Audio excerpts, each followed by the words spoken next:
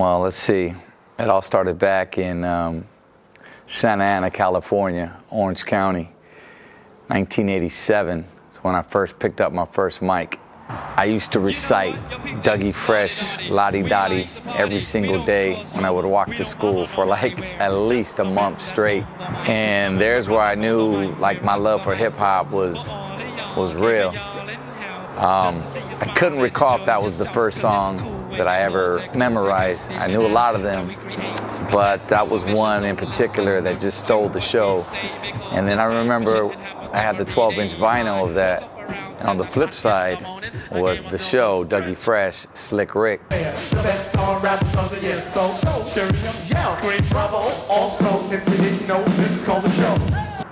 I attended Carr Intermediate School, junior high. At that time, I was in 8th grade.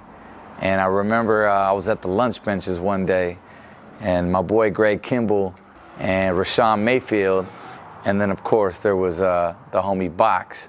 They were a trio, and they were rapping at the lunch benches, and I remember just watching them do their thing and just go at it, and Rashawn would go, and then, Greg would go, and they just go back and forth, and Box would be on the beatbox.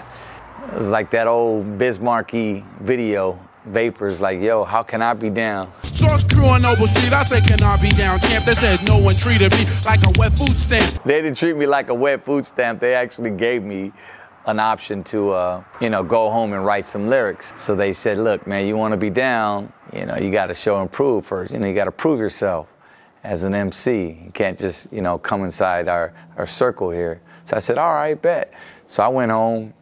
I wrote me a verse on this piece of paper, grabbed the notebook paper, and I just wrote it. And I forgot, I think it went something like,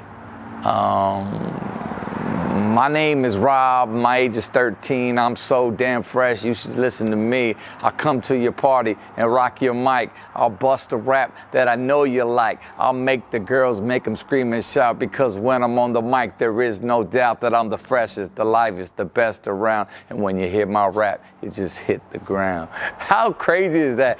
I can't even remember my lyrics nowadays from like lighter shade of brown material, but I remember my very first rap that I ever wrote. So anyway, I came back, I read that, and, I was down, man. It was the four of us, and, we would rock junior high school dances. I remember doing a Valentine's Day dance that we had, and my girlfriend at the time, I was more so trying to impress her, eventually falling into a talent show contest, and there's where my first time actually was on stage rapping. This time around, it was myself, my boy Louis Ortiz, and Fidel Rios. We did Beastie Boys' Time to Get Ill. It was the coolest thing ever, and I just started getting the feel for, like, man, I could do this. Like, I really, genuinely love, doing this. So, I fell into sports at the time, and because what I wanted to be eventually was a professional baseball player, and under the sun. I'd been playing Little League for about, 7 years already. Played on junior varsity to varsity, eventually going to a high school in 9th grade. And there's where I kind of just gave up the pen. You know what I mean? I still, was listening to hip hop. That was my thing. Starting to get into trouble as an adolescent, hanging with the wrong crowd and, just making dumb decisions, doing dumb stuff, when you're a kid. The part where I rap about homies, little traviesos that are always into something, stealing 45s and all that.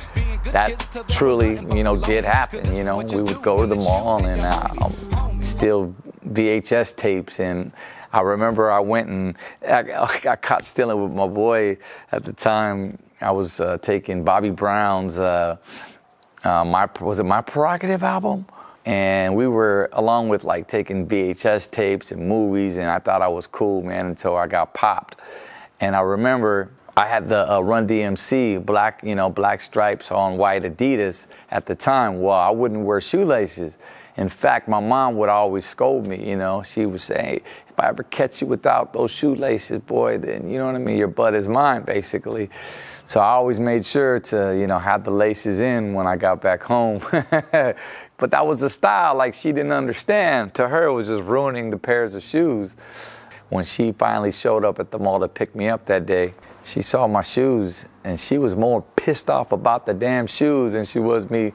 Yeah, it was just the icing on the cake that day, let's put it that way. So Santa Ana is where I learned my roots, my hip-hop, for the love of music. And it wasn't until my sophomore year I moved to Riverside, which was the Inland Empire. And that's where I reside now, and been here since 89, 90. But I remember I brought my paper and I started rapping. And I just said, blah, blah, blah, I was going at it. Well, he had zero paper. He had nothing. He just had it off the dome. I just remember the first bars that he said something like,